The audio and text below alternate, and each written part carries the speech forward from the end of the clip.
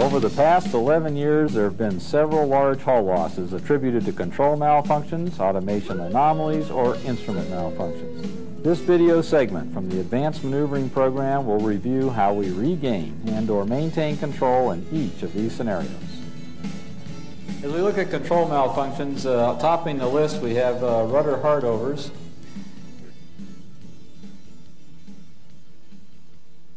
As many of you in this room probably are clearly aware, there's been a series of events, some of them leading to accidents with the 737 airplane that may be being caused by a PCU malfunction forcing the rudder hard over. However, this can happen on any airplane. You don't have to limit this to a 737 issue. This can happen on any airplane we fly in American Airlines. And the question becomes, what would happen if a rudder, due to a PCU power control unit malfunction, were to force the rudder full over?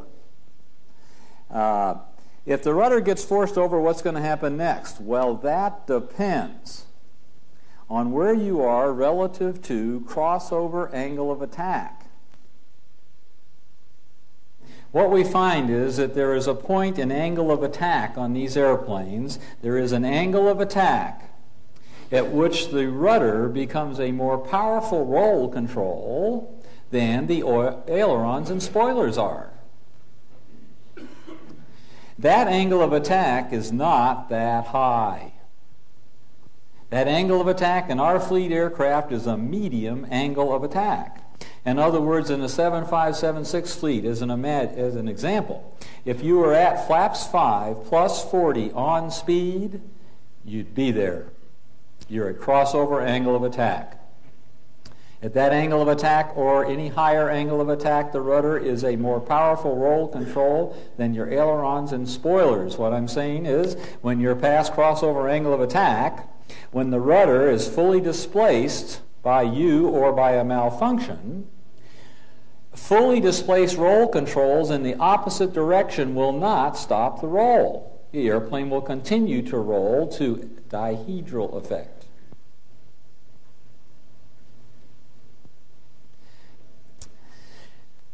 All right, I'm going to start off then by talking about what would happen if you just stayed at 1G. Suppose you're at flaps 5 plus 40 on speed. That's crossover angle of attack, okay? And your rudder went full left due to a power control unit malfunction. If the rudder went full left, what would happen next is the plane would yaw, and then because of dihedral roll, you would come up with the yoke trying to stop it. You would get the full yoke displacement and it wouldn't stop. Now in this example, I'm going to assume we stay in 1G flight the whole time. Because if you stay in 1G flight the whole time, angle of attack stays the same regardless of attitude. So we come full up with the yoke. The airplane would continue to roll. It would transit through about 60 to 80 degrees of heading change as it continued to roll. And if we stay in 1G flight, its ground track would look like this. Straight in. Even though you had full opposite roll controls applied, the rudder would do that to the plane. Dihedral effect would do it. Okay, I'm going to show you a couple of videos that the NTSB has recreated of two accidents out there. Now, there is no audio on these videos, so I will have to talk, unfortunately. Okay, the first one is a 737 approaching the Colorado Springs Airport. Now, do not try to watch all of these instruments, okay, because there's no need. This airplane is almost fully configured. All he has left to do is go flaps 30. He's got his gear down. It is visual. They have the airport in sight. The airport's right out here, and they see the Colorado Springs runway. They have it in sight. All they have left to do now is make a shallow bank turn to line up with final, a right turn. Everything's going pretty much normally except for the airspeed needle bounce, which is about plus or minus 8 knots needle bounce on the airspeed. Otherwise, things are going pretty much normally here. Now, when the event starts, we're going to assume that the rudder goes fully to the right due to a PCU malfunction. And then you're going to watch what happens. Okay? In a minute, he'll start his shallow bank, right turn the line up. When he calls for flaps 30, you'll see the nose pitch down. That's normal, right? You call flaps 30, pitches down. Then after they bring the nose back up, that's when the event's going to start. Okay, there he goes. Flaps 30, nose pitches down. The pilot brings the nose back up, and then it's going to start to roll right, and she's going to stop it with yoke. Initially, she'll succeed. There it goes, starting to roll. She's going to stop that with full yoke, and she's going to get it to roll back out. But then she's going to try to pull the nose up, and watch.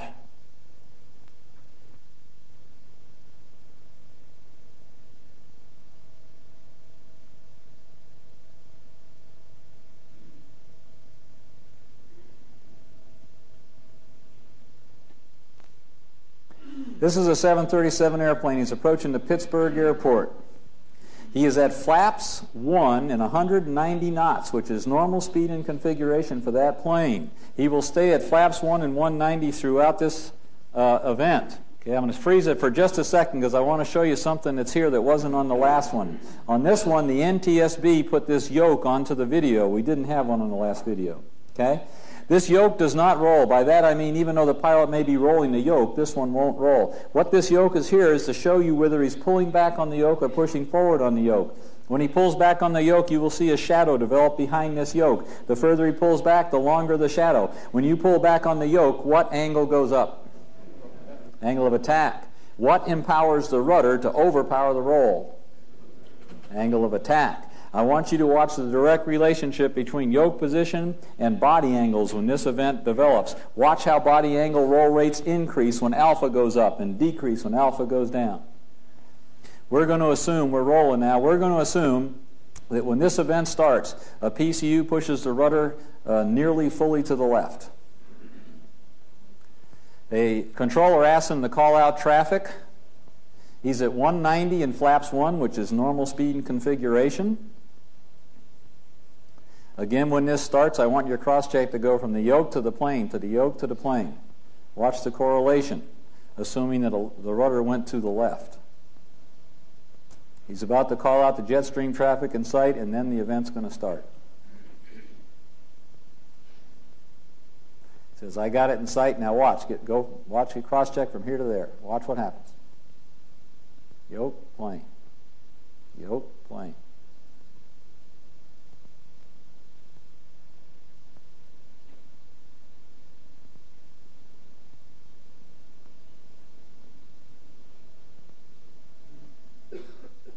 Let's talk about the last thing for just a minute because I think it shows us two things. First, assuming we have a full left rudder due to PCU malfunction, you see when you increase the alpha how it increases the roll rate back.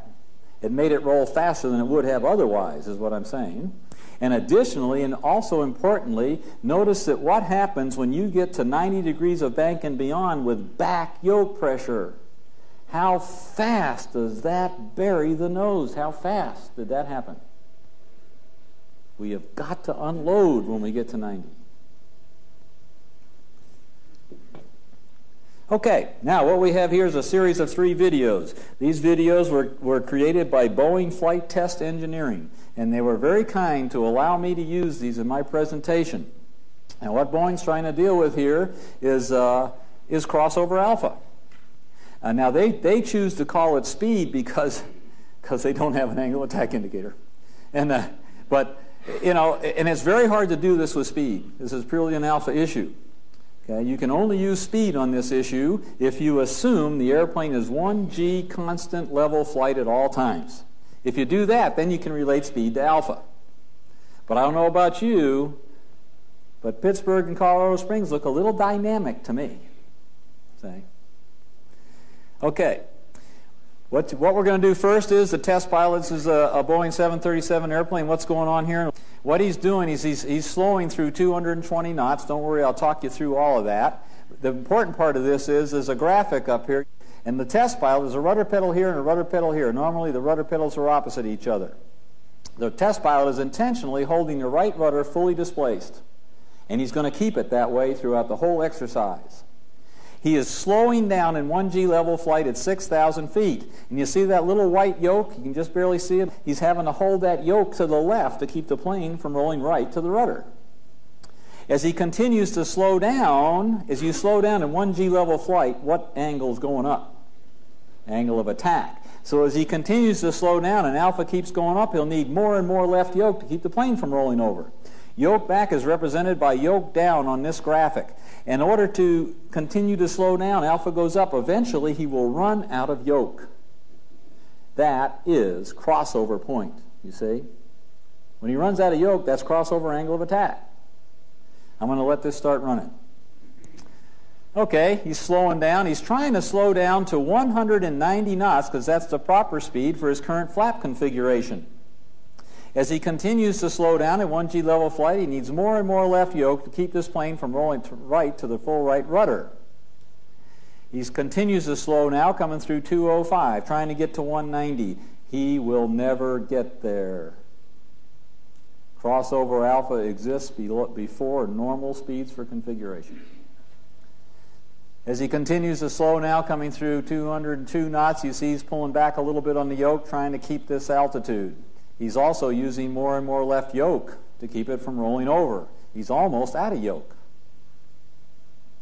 This is an intentional demonstration of crossover angle of attack. He's now coming through 198 and he's out of yoke. There is no more yoke. It's fully to the left. He's now at crossover alpha. He will now depart controlled flight to dihedral effect. And as long as he keeps pulling back on that yoke, he is history. The test pilot will do this as long as he can stand it. Watch this though, then what he's going to do is he's going to push forward on the yoke. Watch.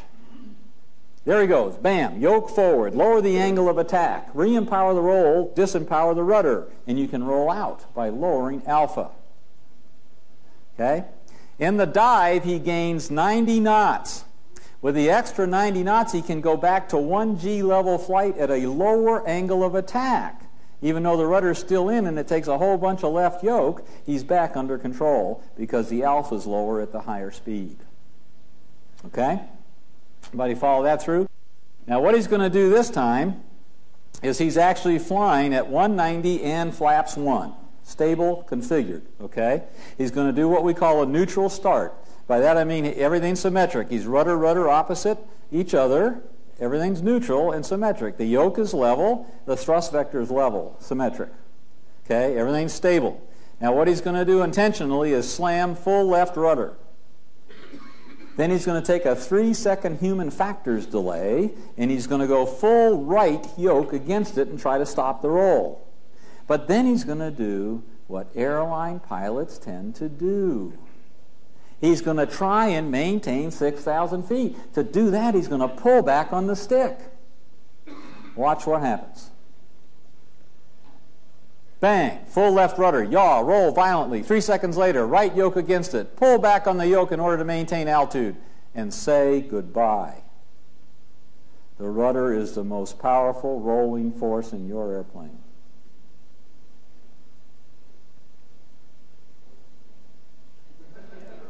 Don't worry about the test pilot. He's got this all planned out. It's his can. Okay. Now, what he's going to do this time is very similar except for one issue. Okay? He's going to do the same neutral start at the same altitude at the same speed. And again, he's going to slam full left rudder. 3 seconds later, he's going to go full right yoke. But this time, he's going to say, to heck with altitude. Instead of pulling back on the stick, he's going to push forward and lower alpha and immediately regain roll axis control, although we'll have to give up some altitude. Here we go. Bang, left rudder, yaw, roll. 3 seconds later, right yoke. Don't pull back, push forward and immediately regain roll axis control by disempowering the rudder by lowering angle of attack. In the little dive, he gains 70 knots. When he's going 70 knots faster, he can fly at a lower angle of attack. Even though he still has full left rudder, and it takes a whole bunch of right yoke, he's back under control. Okay, that was a nice sequence of events. It was canned, but it was worth doing, I think. Where Boeing flight test is showing in a sequential manner the consequences of these various acts and effects if you were to have a full over rudder. Having said that, I would submit to you that it has no application in reality. Why? Well, as highly experienced aviators, I want you to think about this with me. I'm going to suggest to you that as we're out there flying along in our airplane somewhere, someplace, could be anywhere, let's say flying somewhere, entering the traffic pattern off of approach or whatever, our airplane starts to roll. I'm going to submit to you that I, for myself, and I think if you think about it too, at this instant probably don't have any idea why it started to roll. I mean, it could be rolling because as I configure, my flaps and slats went asymmetric. It could be rolling because I hit the vortex of the guy ahead of me. It could be rolling because of an engine failure. You see? At this instant, I doubt I'm smart enough in most situations, and certainly in the weather, to understand clearly at this instant why it's rolling. All I know is it started to roll. It's an uncommanded roll. My job is to stop it, right? So I come up with some yoke and say, come on, stop rolling. But it doesn't. So I come up with some more yoke and say, come on, stop rolling. And it doesn't. Well, what control would I go to now if this isn't stopping a roll? Yes, rudder, sure. So I come in now with coordinated rudder, right rudder in this case, trying to roll right. I come in with coordinated rudder. Now, you've got three possibilities here. The PCU can fail in three different modes. The power control unit, depending on where the slide valve is. And so let's take the best case scenario. You come in with rudder, and the rudder pedal regains rudder control with the other PCU or PCUs, and the rudder comes back. Great. Rolls out. End of problem. Now, let's get back to that same point and take one of the two remaining scenarios. That is, this time you come in with right rudder, and you will feel a definite resistance in the rudder pedal. It doesn't want to go in. Well, your rudder is going to stay left in this scenario now. But at least you have some idea why, right? Because of that rudder restriction. Now let's take the worst case scenario. It started to roll, you came up, you came in with rudder, and the rudder pedal goes in, but it actually pushes the rudder further left, even though you put in the right rudder pedal. That's the slide valve went all the way across. And so now you're pushing right rudder, which will push the left rudder even further than it already has gone if it's not all the way to a full deflection. Okay? And so now I suggest to you, and I think you would agree at this point, I don't have the slightest idea what's going on here. I've pushed in right rudder, I've got up this, and this airplane is still rolling over. Okay? And so now I get right here. Quick. American Airlines procedure. Is this nose high or nose low? And are you at 90 degrees of bank or more? What do you do with this stick when that happens by procedure? You push on it, don't you? Right? You unload, you go neutral by procedure. So I apply the procedure that we're being taught, and I don't know why, but I got my yoke over here, I push forward, guess what? The plane starts rolling out. At this point, I suggest to you, I probably still don't know why. But it starts rolling out. Great. Now, if I get too aggressive about trying to get the nose up, I go, whoop, whoop. I get it. See? Probably for the first time, I'm getting it. This airplane's in a slip. And I can't do that. So, but now I'm picking up speed, and I raise the nose more gingerly, more carefully. I get it back up because of the extra speed. I'm able to fly now at 1G at a lower alpha, and even though I've got my yoke way over, I'm under control. And I realize that I'm in this big skid or slip, and I probably have a rudder malfunction. Well, what did we just do here? We just flew the plane first. We regained and maintained control by applying proper piloting skills and procedure. Then, having regained and maintained control, we identify the problem and we treat it. Well, I've got a left rudder. And there's procedures in your book, disconnect the yaw dampers and these other things, trying to get your rudder back. So let's take the worst case scenario. You can't get the rudder back. You go through the whole procedure for your particular airplane and the rudder is still to the left and your yoke is still to the right. And you're flying along like this in this big slip. Let me throw it out to you with all that we know today, to you guys and gals. What can we do with the rudder not coming back? In other words, we're going to assume the rudder is going to stay to the left. what can we do, what tool can we use to return to symmetric flight? Exactly. Right on. Thrust vector effect. We will advance the left engine and retard the right engine. In this case, with the throttles, and using thrust vector effect, we will overcome a full left rudder, return to symmetric flight, yoke level. Now, let me say something. Don't get clever early. Okay? I have no time to tell you all the ways you get in trouble doing that. Fly the plane first. Regain and maintain control. Identify the problem. Treat it.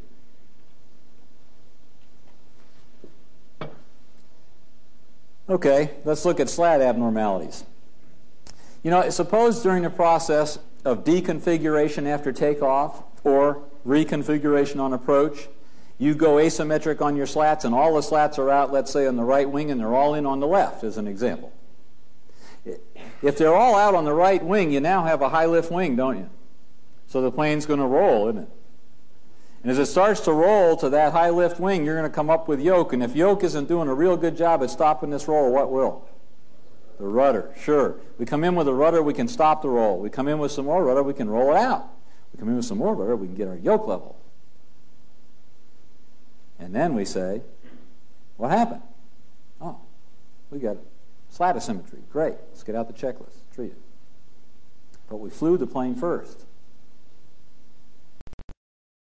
Let's look at flap abnormalities. There's several of these out here, but you know, I'm going to tell one about us. I'm going to tell a story about American Airlines here. The reason I'm going to tell a story about American Airlines is because it's going to lead into some things we're going to talk about this afternoon. This issue of automation dependency, you know. Where was it, 15 years ago or so, where we started talking more and more about automation, and we more and more started focusing on buttons to push to fix an errant flight path, or typewriters to type in, or switches to move, or levers to reposition, rather than flying the plane? See? Because it started. It wasn't our fault. The whole industry embraced it, and we just went down the road with everybody. But it definitely crept in. Let me give you an example. The example relates to, in this case, inboard flap asymmetry. 10 years ago, when I was a 767 check airman, we had no 757s in American Airlines at that time. And then 9 years ago, we got our first 757. Airplane was coming, and before we got the airplane, we got a CAE simulator for the 757. Well, as check airmen, corporately, we view that simulator as a toy. I mean, we jump in there, we want to find out how it flies, and then we want to push every single fault button in the simulator, see what happens, and how you deal with it. So corporately, our check airman group is doing that very thing with this new 757 simulator when they come to a button that says inboard flap asymmetry. So they push it. See? And when they push it, what happens in the simulator is the right inboard flap goes down and the left one doesn't. And they find out something very interesting. On a 757, this is an eye-watering roll. It is the worst rolling fault for asymmetry I know of any in our fleet aircraft. And when you come up with the yoke, it doesn't even slow down. See? Well, watch what I just did there, okay? We call Boeing Aircraft Company and we say, hey, Boeing, do you know that when you have an inboard flap asymmetry on a 7.5, this guy really goes for a trip?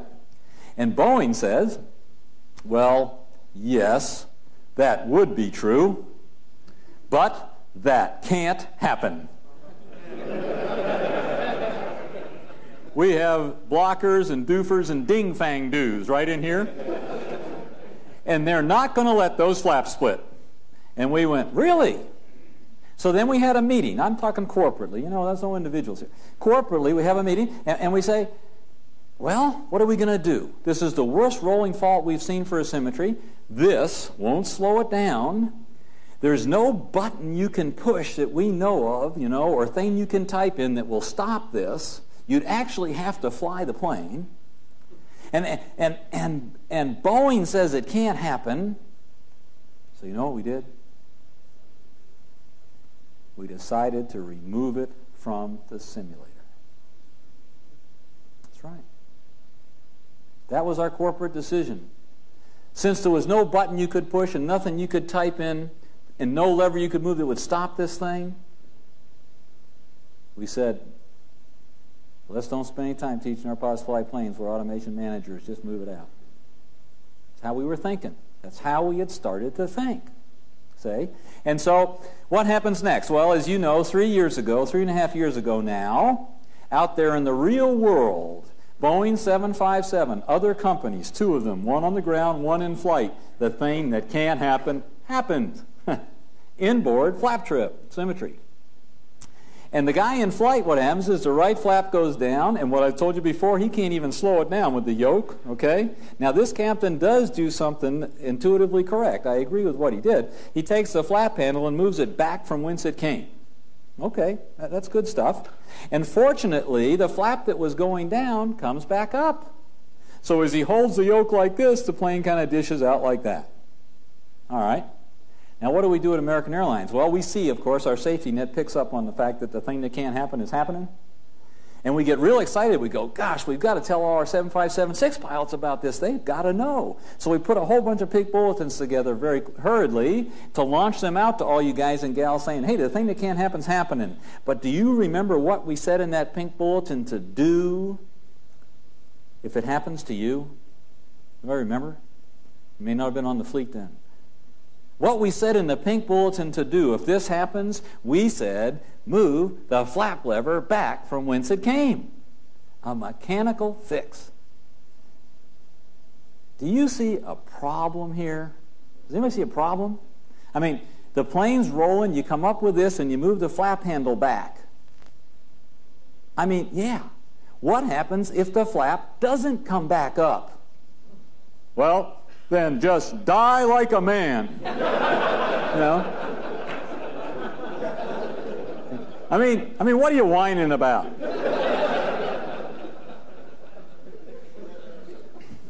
You know, I think all you guys and gals know where I'm going with this, and I think you understand the point. What should we have done 8 years ago, 9 years ago, when we realized what a terrible rolling fault this was? What should we really have done? And I think you all agree what we should really done is, if you find out that this yoke won't stop this plane from rolling, what will? Rudder. Even with this fault, if you come in with rudder, you can stop the roll. If you come in with some more rudder, you can roll it out. And if you come in with some more rudder all the way to the floor, in this case, with the rudder, you will just get your yoke off the stop. That's how bad it is. But you've got it. You've got it. You're under control. And then you identify the problem and you treat it. But you fly the plane first. But 8 years ago, we had already started to drift away from that philosophy.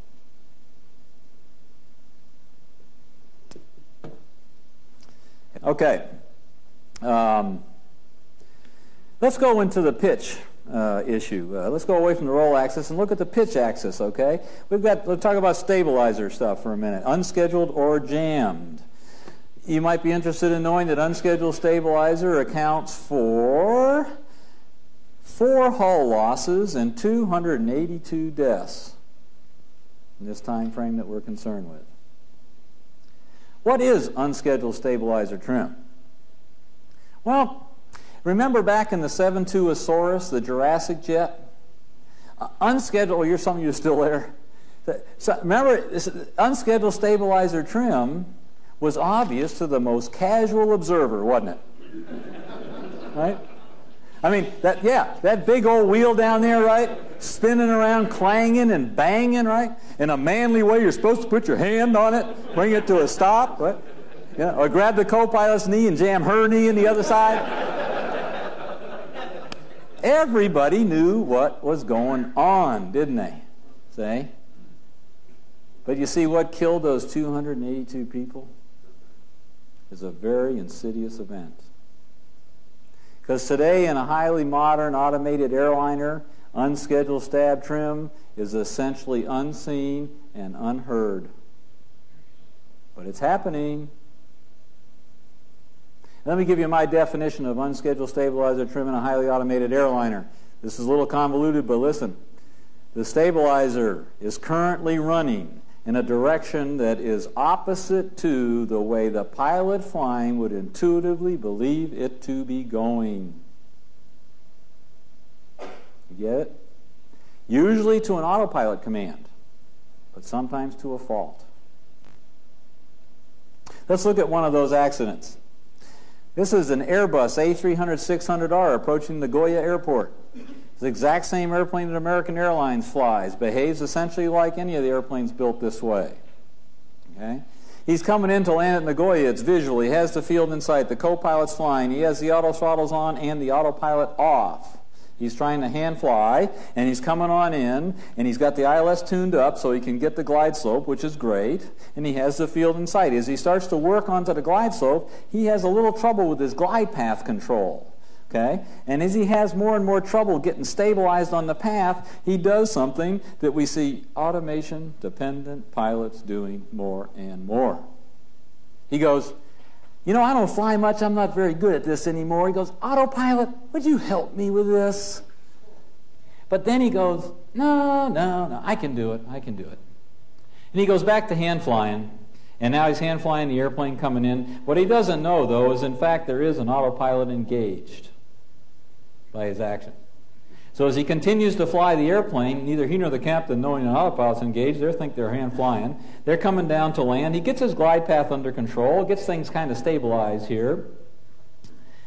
And then one of the two pilots, they don't know which one, accidentally nicks that toga bar on the auto throttles, right in front of the throttles there, and puts it into the go-around mode.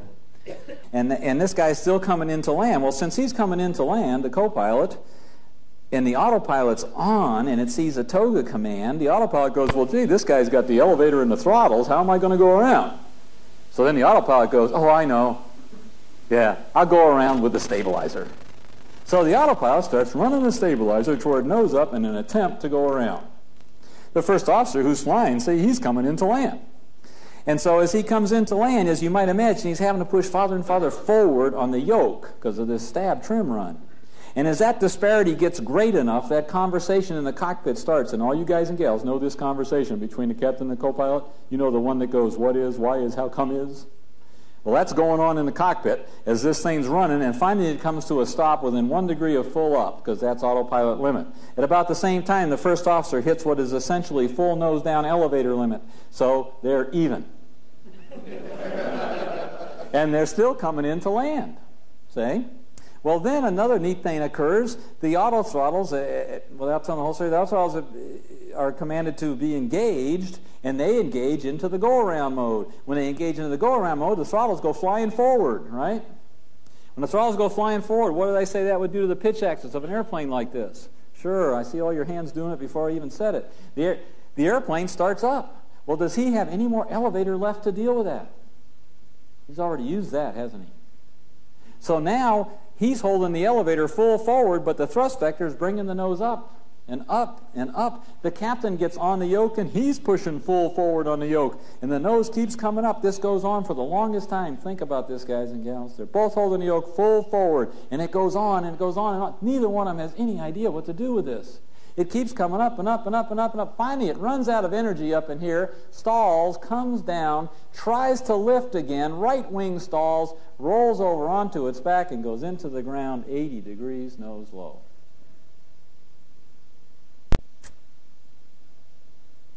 I'm going to compare that, since we have our Delta friends here, I'm going to compare that to an incident that occurred with Delta that leads their crew to the exact same problem. I think you will agree. However, they deal with it much better. This is a Delta 1011 airplane built like this. This will be an example of jammed stabilizer. However, I think you will agree it took the crew to precisely the same problem. They're taxiing out in this 1011 at the San Diego airport here a few years back. We wrote this up in Flight Deck. Many of you may remember this. They're taxiing out in this 1011 at the San Diego airport, and as they taxi out, unbeknownst to the crew, the stabilizer runs fully up and jammed. And they would have had no way of knowing that. And it's fully up and jammed now, and as they take the runway, they can't know it because as part of the fault, the stabilizer trim indicator is still in the green takeoff range.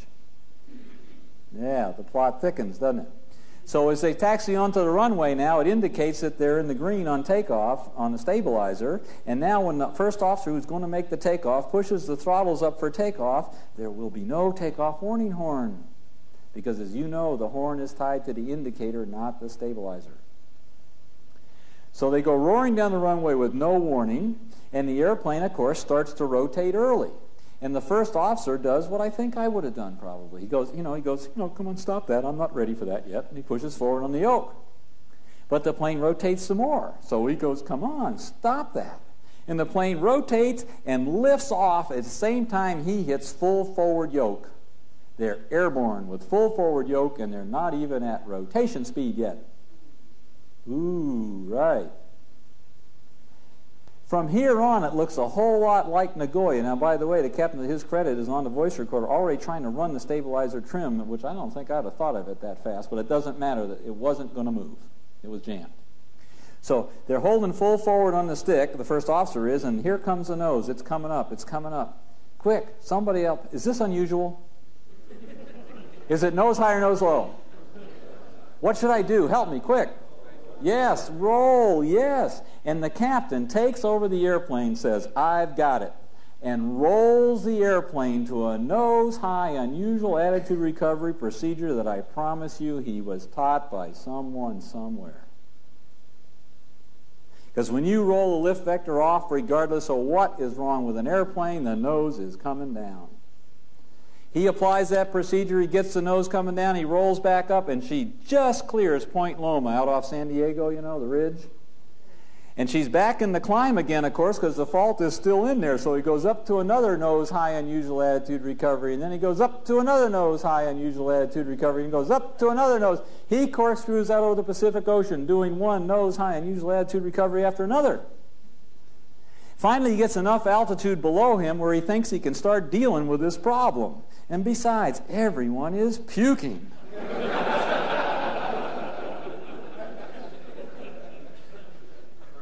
So he starts saying, okay, what am I going to do with this horrible pitch problem? With an airplane built like this, what's the first thing you'd go to for a horrible pitch problem?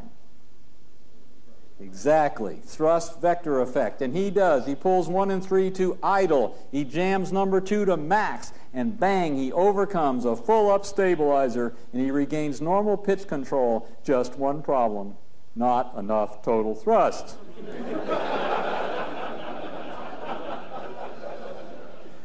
Headed back for the ocean. Okay? So he has to come back in on 1 and 3. So he leaves number 2 and max. He eases back in on 1 and 3 until he finally gets enough total thrust to stop sinking. Now his airplane's back to doing this, but not nearly as violently as it was before. Okay?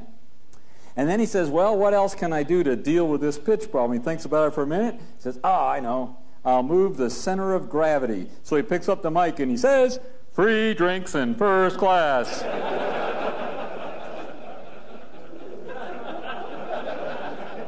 Yeah. Everybody in the back runs to the front. Okay? You get them all up front, and guess what? He gets this puppy down to a pretty nice little damp, okay? Now, I'm going to stop right there because this story takes too long to tell in its entirety. But let me go on to say that this captain goes on and does several clever things that every pilot in this room would think of given time. And he recovers this airplane in a very boogered configuration successfully at the Los Angeles airport. Right? Sure. Whoever he is, he just got applause. The point here is that I want to make, and I think you guys and gals get it, is what's the difference between Nagoya, the outcome at Nagoya, and the outcome at San Diego? Training. Because see, right here, few of us, certainly not I, are clever enough because there isn't time to be clever. A critical flight attitude recovery requires training and rote response because there isn't time to think. You must respond to the training. And it's that response to that training, that initial move, that saves the initial crisis, that buys the time to do all the clever things that we'll all think of given time. Buy into that?